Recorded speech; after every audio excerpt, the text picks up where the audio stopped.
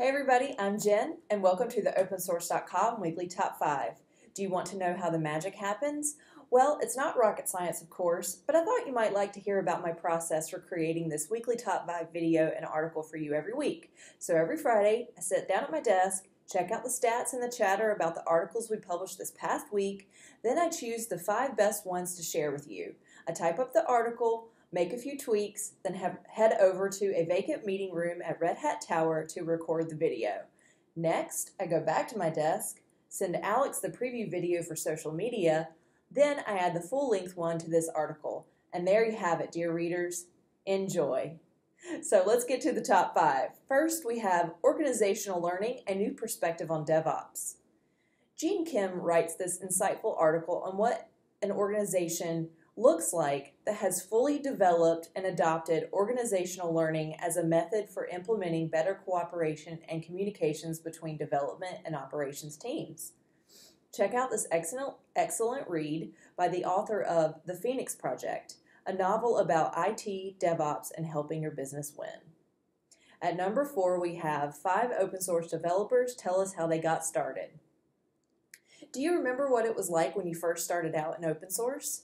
Noel Peatfield asked a group of developers for our Beginners to Open Source series to recount what it was like for them and what promoted them to start contributing to open source in the first place. At number 3, we have an open source database for real-time applications. This is an interview by Jason Baker of Slava Akhmet, the founder of RethinkDB, the company with the same name as the open source project they cover, RethinkDB, an open source database with a specific purpose, serving data to real-time applications, whether those applications are video game backends, financial tools, or analytics suites. Learn more about how the choice of database has enormous implications for scalability, performance, and how the data itself can be queried in this interview. At number 2, Blockly makes it easier to learn to code. Blockly is an open source library and the engine running many of the online tools used to introduce programming to people of all ages.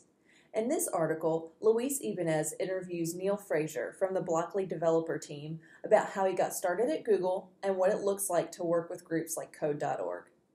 Finally, at number 1, we have 5 specialized Linux distributions for computer repair. Blowing it out of the water this week is Joshua Holmes' article about 5 Linux distributions designed to put all programs you need for computer repair or backup and restoration in one convenient place. Many of them even have customized user interfaces to make the software easier to use. Check out these distributions: Clonezilla Live, Resthouse, Redo Backup and Recovery, System Rescue CD, and Trinity Rescue Kit.